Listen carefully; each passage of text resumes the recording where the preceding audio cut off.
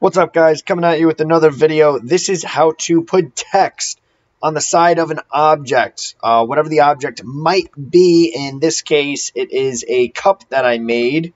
I'm going to show you how to have the text in the object. We can either have it engraved going in or going out. So here is another cup that has no text on it. Very simple. We're going to keep this video nice and short. We're going to go over to Sketch. So we're going to click on Sketch, hit the plane that we want. It's going to be our Z plane. Just going to select that. All right, let's drag this up, and we're going to want to select text. We're going to write whatever we want. So before that, let's choose how big. We'll do 1 inch. Go to text, type in whatever we want. I'm going to type in Frizzled. I'm going to bold it. Choose your font, do whatever you want, turn it around. So there we go, it's 180 degrees. Maybe when you typed it in, it was already like this. But there's your text, center it. Maybe I want the text to be right about there.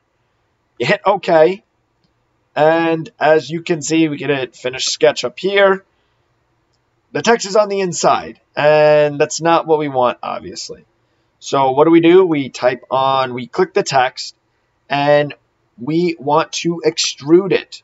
So depending on if you want it engraved or if you want it coming out embossed, that's what it's called. I don't know what it's called, but you know what I'm talking about. It will just depend on which way this arrow goes.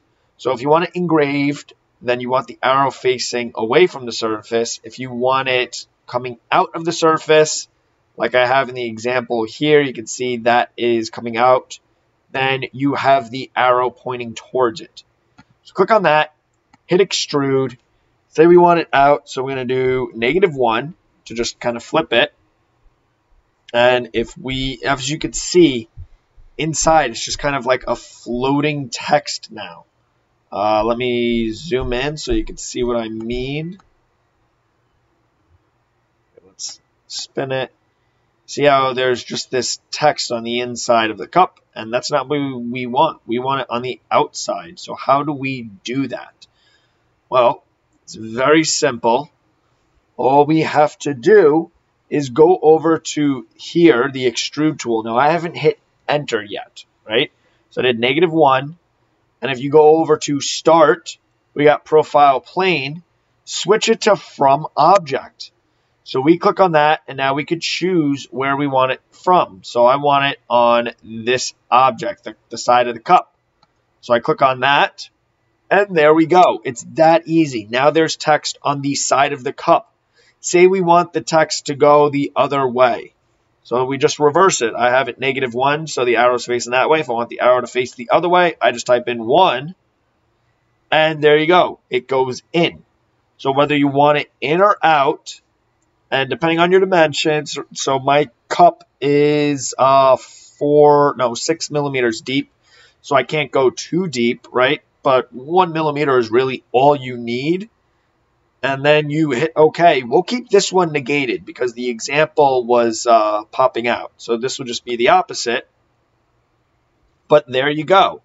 So if we take this and spin it around, there it is. It's on the inside, right? And again, if you just have it the other way, it will be like this on the outside.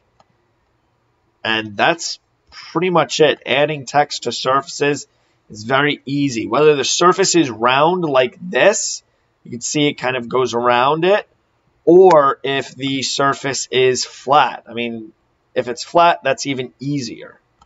But that's it. You like this video, make sure to hit that like button. If you have any questions or something's not working, just drop a comment and I'll try to answer it. And smash that like button, like I said, because it really helps out. But that is pretty much it. All right, thanks, guys.